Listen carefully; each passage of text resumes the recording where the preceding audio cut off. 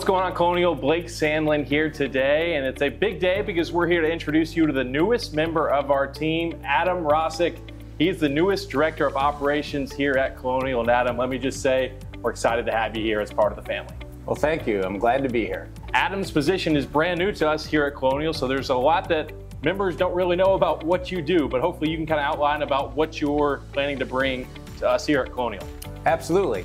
Well, Director of Operations could be a loaded title, but what my plan is initially is I'll be supporting the golf operation as well as helping out over at the bocce program.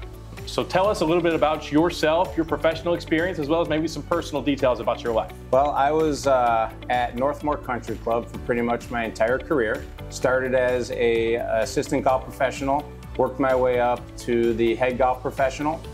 And the last 5 years, I was the assistant general manager and director of golf.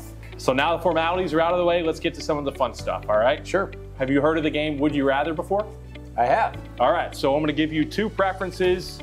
You just tell me which you prefer. These are some real deep ones, so I hope you had some time to think about it. Would you rather never enjoy music again or never enjoy food again?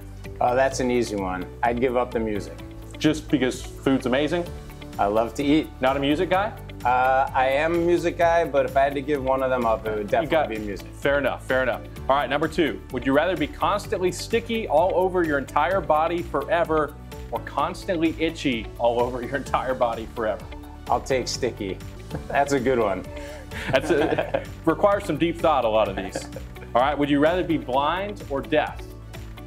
I think I would rather be deaf. Rather be deaf, I agree. The sight, power of sight, seems to be much more important than the power of hearing, right? I think I get more pleasure out of being able to see things than hear things. I agree with you there. All right, number four, would you rather deal with hurricanes or earthquakes? You're from Illinois, right?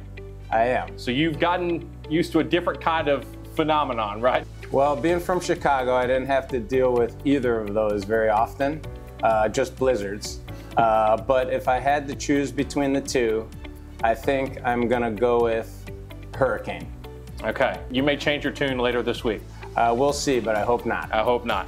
Well, you mentioned the blizzards in Chicago. My last would you rather, would you take a Chicago winter or a Florida summer? I just moved here and I don't know if I knew how hot and blistering these summers would be. So I think my answer might have been different 3 or 4 months ago than it is right now. How about you?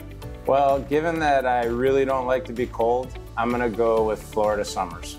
Well, hopefully the summers start to move away and we get used to more temperate weather for you here now, right? I'm looking forward to it. I love it. Adam, it's great to have you as part of the team here at Colonial, and make sure you give Adam a warm welcome when you see him around the club. Thank you.